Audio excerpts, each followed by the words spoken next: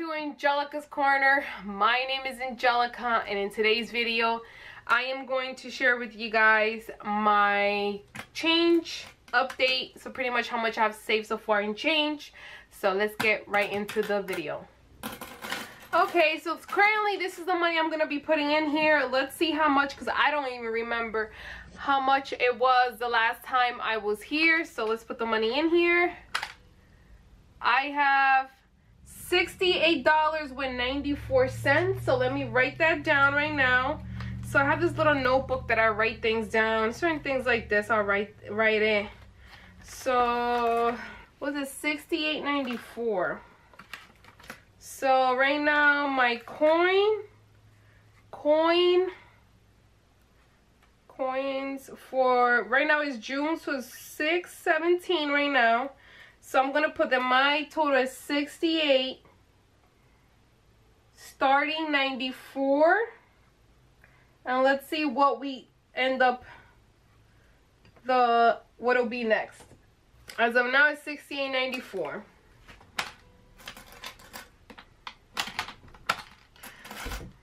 So how is everyone? How's it going? I wanted to talk about certain goals, budget wise. Is there like so far my goals, right? So right now, I don't know if you saw my last video, I was talking about how I had to do this repair to my house outside. It was like a foundation issue that I had going on, so that needed to be done. It was priority, and pretty much that depleted my savings. So right now my savings not looking good, and I'm very worried because I don't know if you guys have this, but I get very worried when my savings, like if it goes even under 1,000, I'm very worried and stressed because I don't have, like, I don't know about you, but savings is when you have a backup saving, right? Like an emergency fund. It makes you feel a little bit better. Like I know a lot of people feel this way. For the reason that, you know, that if in case of any massive emergency or something that you may need money, you have that there. So I personally, since I started budgeting, I've always tried to have at least $1,000 saved, always $1,000.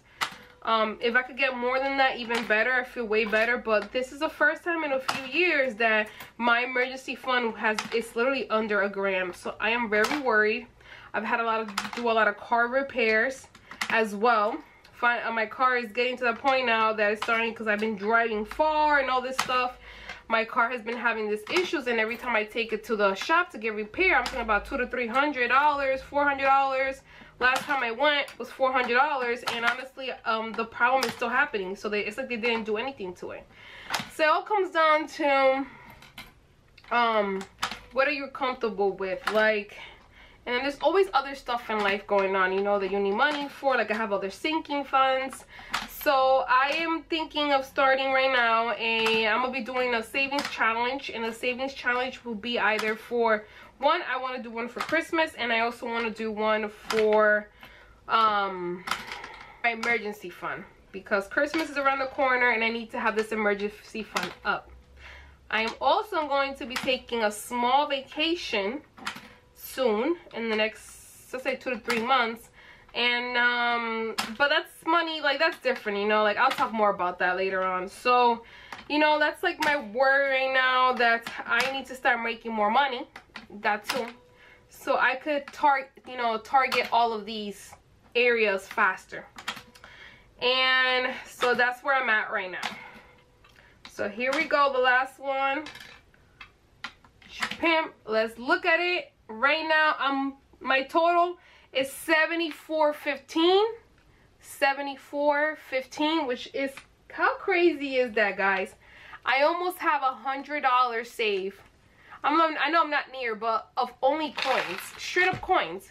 So $74.15. So as of 6/17, I started with $68.94. Now I'm down to 74. Now I'm up to $74.15. And I'll tell you this is not all the coins, because sometimes I do use my coins. Like I'll pay, like if it's like you gotta pay 15 cents or so, I will pay with that.